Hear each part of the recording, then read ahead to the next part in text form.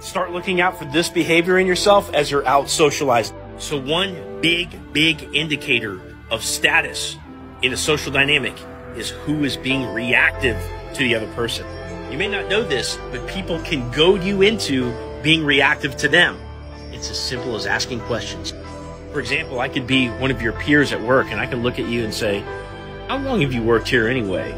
Now you think that you're just answering a simple question and providing some information in response, but just by virtue of responding to that question, you're already being reactive to that person. This is really important because when there's other males in a social situation and they're all vying for the attention of one particular female, you don't want to find yourself in a situation where you're either qualifying yourself or being reactive to those other males.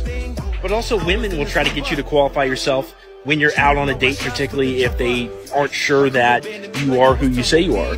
So any time where somebody asks you to provide proof of why you're cool or why you're awesome or any of the, like, to back up the things that you've said, you do not want to be reactive to something like that.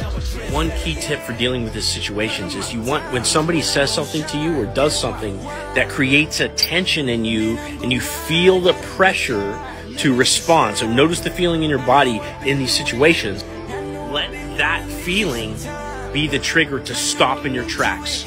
Because your automatic response is to simply respond to that tension and to relieve it by responding. So if the coworker looks over at you and they're like, how long have you worked here anyway, buddy? Your automatic response might be, well, I've worked here for 10 years. And the second you answer anything in response to that question, he's already starting to win. So once you feel that pressure in your body to respond, you actually stop in your tracks, and now all of a sudden you grab hold of the steering wheel, and now you're either going to artfully ask them a different question instead of responding to their question, or if you're good enough and you're in the moment enough, you can come back with a sarcastic response. So they say, how long have you worked here anyway? And now you're like, long enough to be your daddy. Or you might be like, speaking of work, didn't you get fired from Chippendales?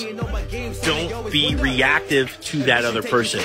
And I guarantee if you just watch yourself over the next week to see if you're reactive to other people, you'll catch yourself doing it over and over and over again because it happens without us even realizing it. Be the person that other people are reactive to.